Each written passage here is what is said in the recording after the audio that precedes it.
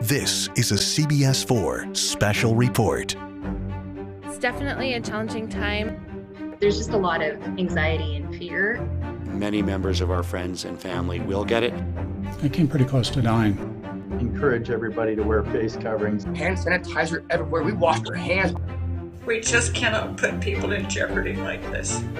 That people need to see that light at the end of the tunnel. 2020, the year of the pandemic. Thank you for being with us. I'm Britt Marino. It is the light at the end of the tunnel that keeps us going in this unusual year, not just with the pandemic, but also racial injustice protests, the election, and our wildfires. But we want to focus on just how we have come through the pandemic and what lies ahead. We'll start at the beginning, but we'll show you why that light is brighter than ever. The year started with stories trickling out of China about a dangerous new virus. We're very concerned about the potential for this becoming widespread in the United States. The first confirmed case in the United States came January 21st. Colorado has its first case of coronavirus. Then it came crashing into Colorado. We have learned of the first death in our state. That death was linked to a bridge center in Colorado Springs. But soon we learned of deaths across the state. A father, grandfather, and husband. I just told him that I loved him. My dad was an amazing, humble, hardworking individual. He was the heart of the family. As families lost loved ones, governments took action, with Denver issuing the first stay-at-home order.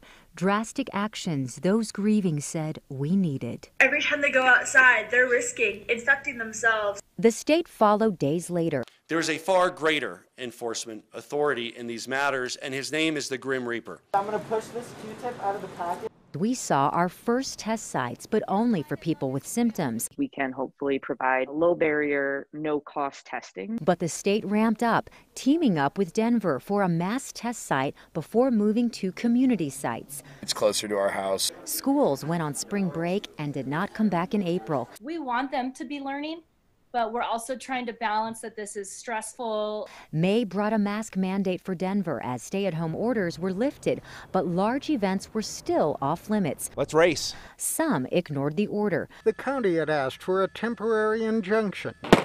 With the 4th of July bringing a spike, followed by a state mask order on July 17th. I do trust in the school. Districts around the state tried to go back to in-person learning. Overall community trend requires us to shift more of our staff and students into remote learning.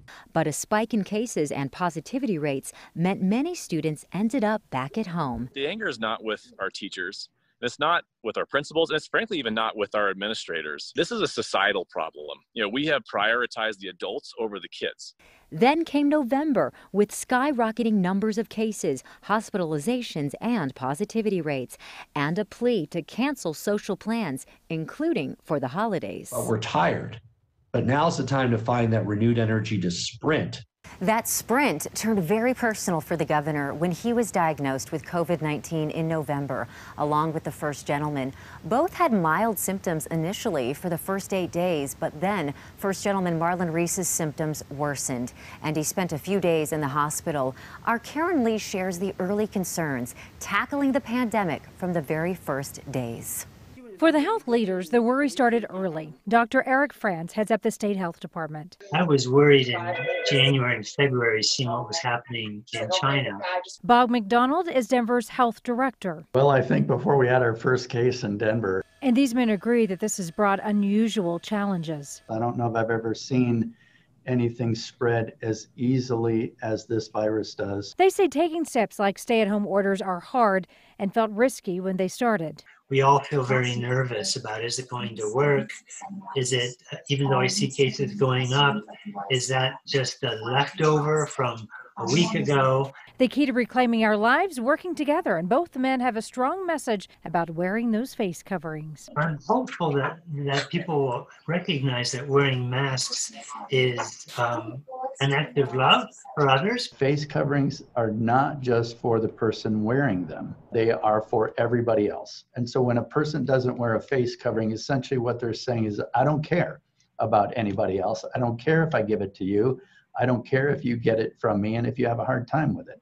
But there is no question the pandemic is taking an emotional toll. Everyone is feeling taxed by this on a personal level. It's very challenging for us to go through this pandemic with the anxiety it causes, the sickness in friends and family, the death, the exhaustion. I think, though, we need to find ways to keep ourselves healthy and well. Focus on what you can do, be creative, think about new ways of engaging, and recognize that it takes work. And I think about everybody else who's lost so much during the pandemic, people who've lost loved ones, they've lost jobs, perhaps even their business.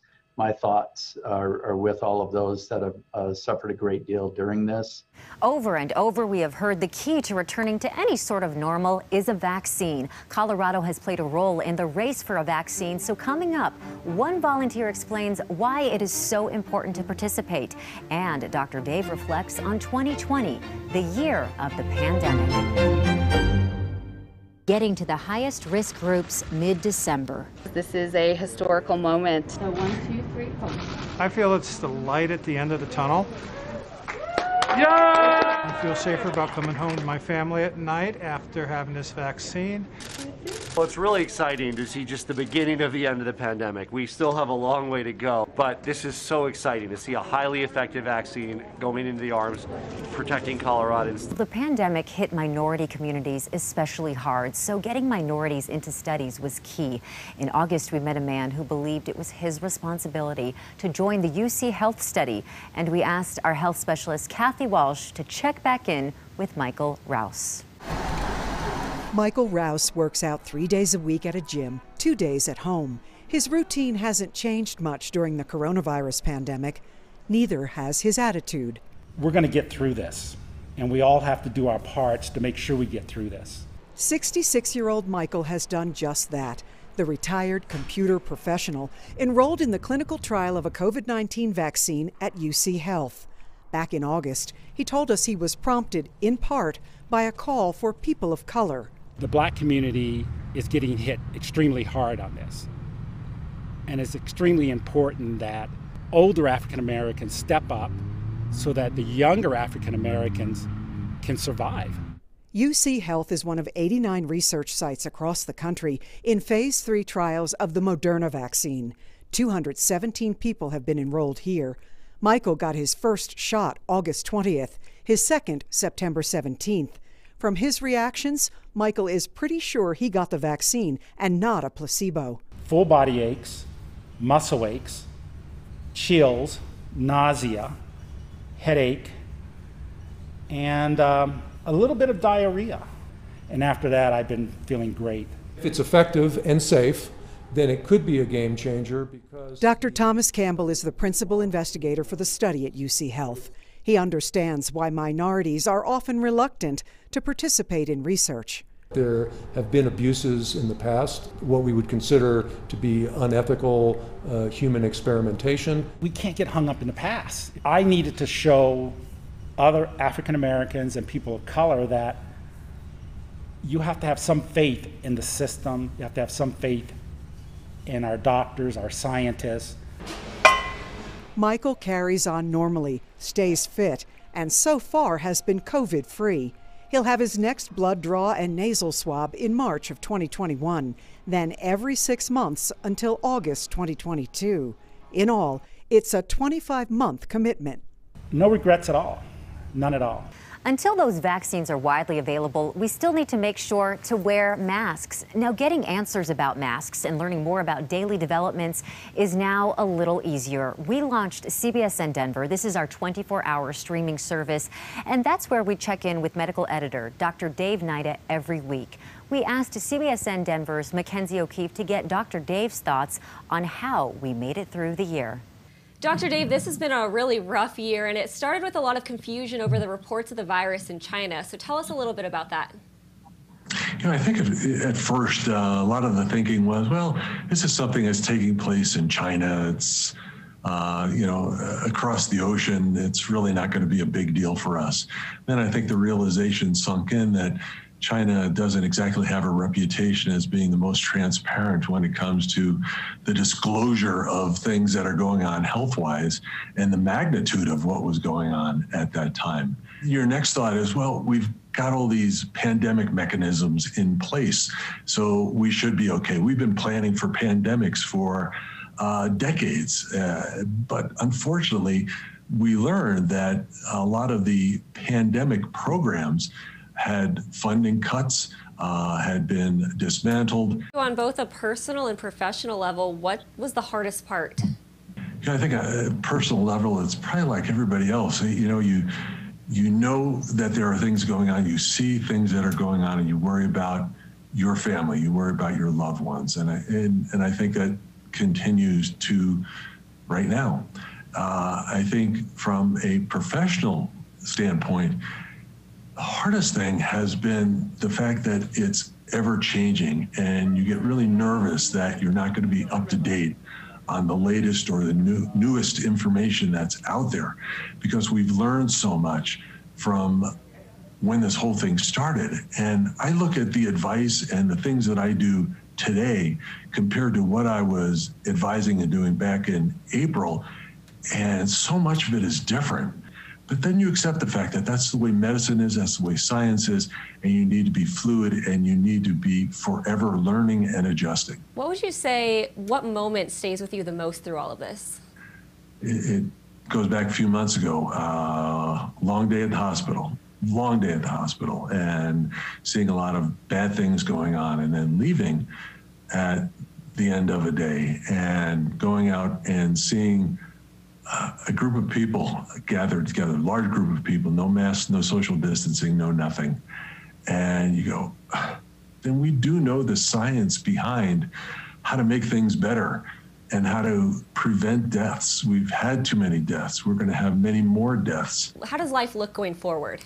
I think in the big picture, I think it's all going to be okay. I really do. I think that we've got a long way to go. I think that there is a lot of dark times ahead, but I do think in the long run, we are going to win. And I do think that we are going to be able to somehow get back to a new place, a normal place, where we can shake hands with people, we can hug people, we can hang out together, we can do things. So I think overall, the view is optimistic. But on the other hand, the word that needs to go in to accompany that is patience. So how long will we need to be patient? Dr. Dave says he hopes we will find a new normal by late next year. Now, for many of us, normal includes enjoying sports with our families, but coronavirus even sidelined games. Coming up, our sports team looks at what's missing. The NBA abruptly postponed its season on March 11th, right in the middle of the Nuggets game. That's the same day the World Health Organization declared COVID-19 a pandemic. These revelations driving home how much our lives were about to change. And not even sports offers that same escape. Our Romy Bean and Ryan Green say there's just something missing.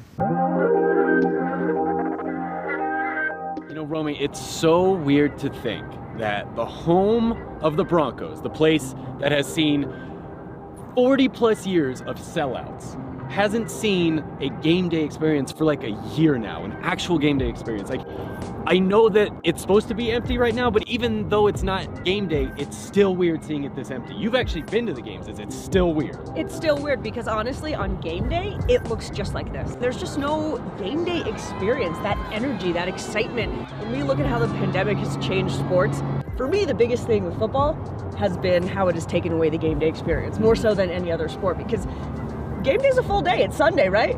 If you're gonna come and you're gonna tailgate and you're gonna barbecue, you gotta check the whole day off. You don't have time to do anything else. The wildest part about all of this is how I actually kind of miss the stress of the games. If you remember last year during the Nuggets and the Avs playoff runs, we were here like 7 days a week. Playoffs at the Pepsi Center tonight.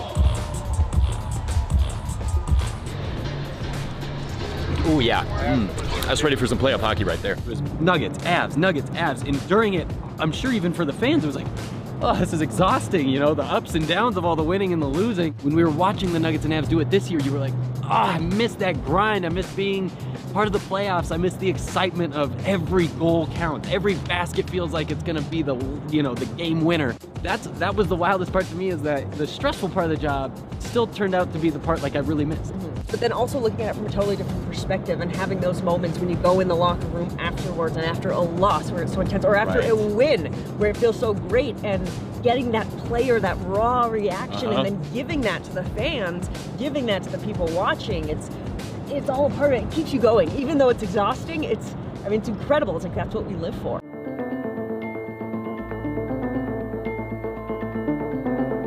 To wrap this whole thing up, I think you'll agree with me on this one. The biggest difference between last year and sports now under the COVID blanket is that it actually just feels like a game and not an event. It felt like an event, and I can't help but think of all the stadium workers that you interact with, and what they're doing now, the people you saw before you went on the field, the people working the concession stands, the people outside, like you were saying, out here. All those people are kind of the first people I actually start to think about when I think of the biggest differences between last year and this year. Win or lose, if you get to come here and you tailgate with all your friends, and then at the end of the game, even though they lost, guys in the concourse will be high-fiving each other. Oh, we'll get them next time, we'll get them next time. Sports is supposed to be shared with people. Yeah. And you don't get to. Nope. And that's what's tough. We miss it. No game day experience, no events. That's really a new normal. And that's also true for another favorite pastime, dining out. Our Dominic Garcia shows us how restaurants had to scramble to reinvent themselves. Honestly, it's terrifying. Terrifying for landmarks like My Brother's Bar and newer restaurants alike.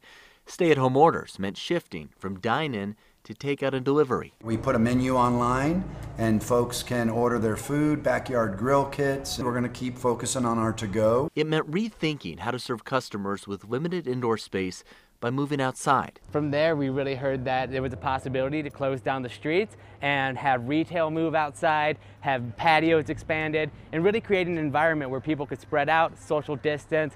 A great plan for Colorado summers, but as the pandemic stretched on and days turned colder, it brought more adjustments, like tents. Remember, this is Colorado. 30 degrees in the sunshine in the winter is gorgeous. Or maybe a yurt. We think it's just a very unique way to dine during the winter, and they are heated, they are very sturdy. But getting through this year has taken a lot of nerve. Now's the time to be amazing and outrageous. One lesson we learned together: even in a pandemic, life goes on. And we have plenty of proof just how full of love life can be, even in 2020. During the pandemic madness, we did see some moments of levity, like the dinosaur family taking advantage of having a museum all to themselves. The year has made families stronger, and that is certainly the case for our CBS4 family, where even in our socially distanced newsroom, we had plenty to celebrate. So we leave you now with these bundles of joy. In the depths of the pandemic, a buoy of cute kept us afloat at CBS4. On the day the president declared a national emergency, our son Weston was born, Friday, March the 13th. At the height of the lockdown, Lila June Heiserling arrived April 16th. And shortly after, Paul James Clark on April 22nd. Thomas Marola, who's nicknamed Turk after his great-grandfather, was born July 3rd. At 9 pounds 5 ounces, Carson Payne Todd was born August 25th. Katarina Abeda came into the world on September 22nd. And breaking news, Grayson just learned about the newest addition to his family. He was hoping for a brother. What does that say?